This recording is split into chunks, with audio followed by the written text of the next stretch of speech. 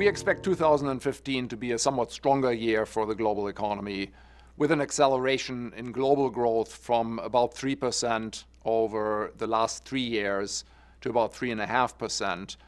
And going through the major regions, the United States, we think, is still going to grow at about 3, which is basically the acceleration that we've seen in the course of 2014. We think that's going to be maintained in 2015. The reason is that we have now arrived at a pretty strong recovery across all the major areas of private domestic demand. The consumer is looking pretty good. Home building, we think, still has quite a bit of upside, and capital spending has also settled into a nice groove.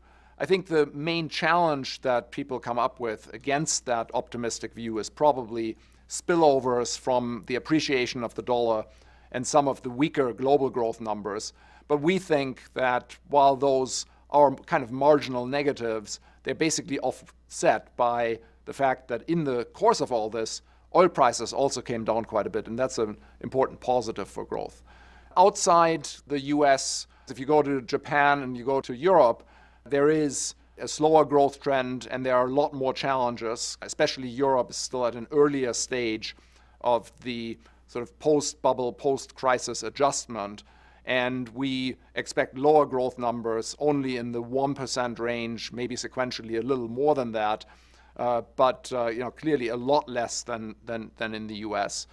But we're also expecting, even in those places, we're expecting somewhat better numbers than the fairly dismal last couple of quarters, because we are seeing some positive impulses in Europe and Japan. Currency depreciation is probably going to help somewhat. The drop in oil prices is going to help. In Japan, we think the decision to postpone the second stage of the consumption tax increase to 2017 was a good decision, and we think that's going to help.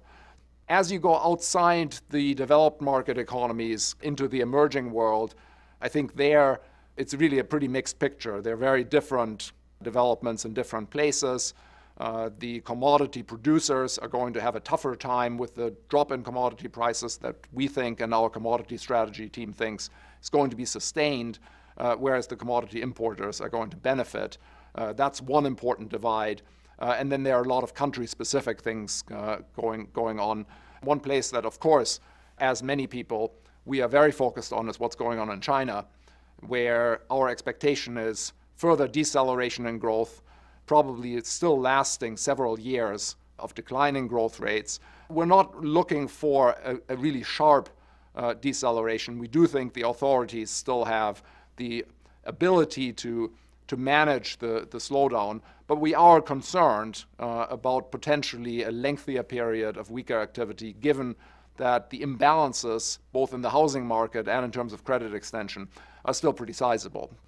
So overall, our expectation is a better year for 2015 for the global economy, although there is quite a lot of divergence between the places that are performing very well. The United States would be probably at the top of the list there, and other places that still have more problems, including, of course, the euro area, even if you do get some acceleration in growth, and some parts of the emerging world where we're more worried about the downside.